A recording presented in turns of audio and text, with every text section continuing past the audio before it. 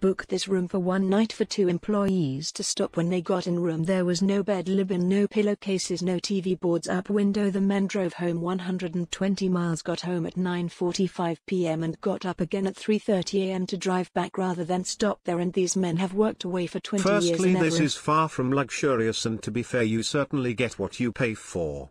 The photos in the booking page are not from the apartment.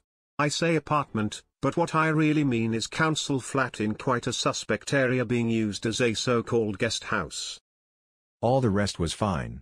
Room spaceful, clean, well located, 5-minute walk to the DLR and fast access to the city center.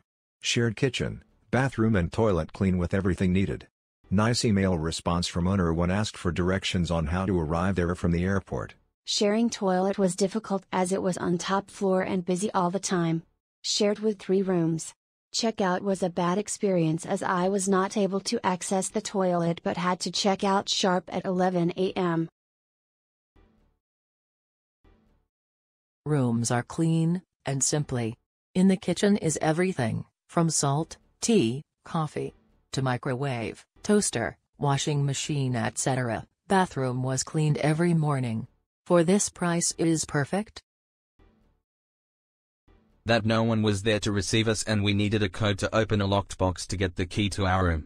We had no means of communication available, phones went /working, and had to improvise using the phone of another guest who was kind enough to assist us.